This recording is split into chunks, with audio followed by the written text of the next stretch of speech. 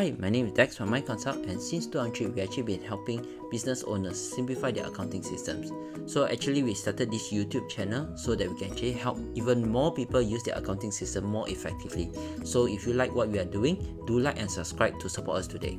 So in today's video, we will be looking at one of the key features that can be quite helpful, especially when you want to migrate over into AutoCount. So if you are in the midst of migrating over, one of the things that we usually have to do is we have to import in, or we have to key in the opening stock balance. Alright, so this process can be actually quite tedious if you're going to have to key in one by one and you have a lot of stock items. Alright, so today I'm going to show you how we actually can import in your opening stock balance instead of manually keying into the system.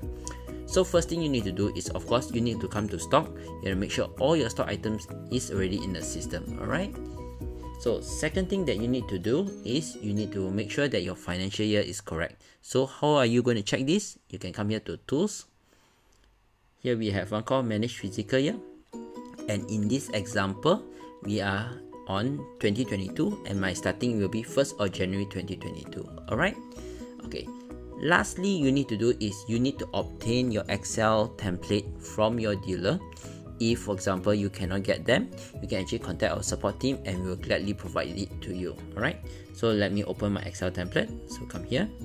So you can see here, we already have keyed in some information into my Excel template. So the one in red are those that are compulsory fields for us. Alright, so your item code, document date. So you can see just now we were saying our start is 1st of January 2022. So we will put this and date this 31st December 2021. Alright, other important factors or things that you need to know is always have to make sure your UOM is correct, location is correct, quantity and cost. Alright, so if, for example, your company uses batch number or serial number, then you need to key in those fields. Alright, okay, so to import in, you will need to go to the AutoCount Management Studio. You can come to start here. You can go AutoCount Management Studio.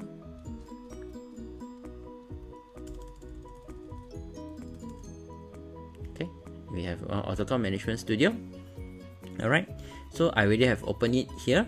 So we will come in to import here.